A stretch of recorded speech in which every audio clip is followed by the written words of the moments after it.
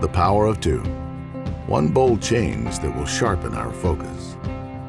This year, we'll consolidate our brand portfolio to Phillips 66 and Kendall Motor Oil. Going forward, these two brands represent the product lines we deliver to the market.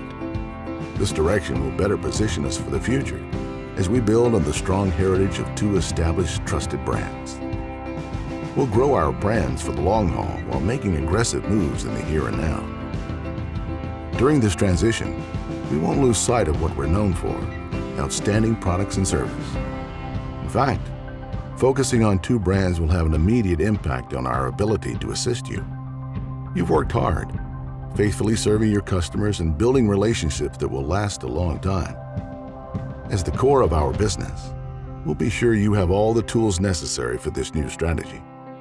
We'll be able to increase the direct support we give our sales team through optimized programs and products. For our customers, this move represents a shift towards simplicity and reliability. First of all, inventory and handling of our products gets easier. Transitioning away from a tri-brand product portfolio directly addresses feedback we've heard from you loud and clear. Now, our customers will know exactly what they're getting every time. Phillips 66 has to work smarter and harder than the rest. Concentrating our efforts into two brands will help focus our efforts, making them more impactful and more efficient. With this strategy, we'll increase our investment in building awareness and value for the Phillips 66 and Kendall Motor Oil brands. They'll stand for something, and our customers will know it. Fewer brands, but an expanded promise. More support for you. More clarity in our purpose.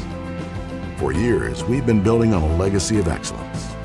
Now, it's time to harness the power of what we've built.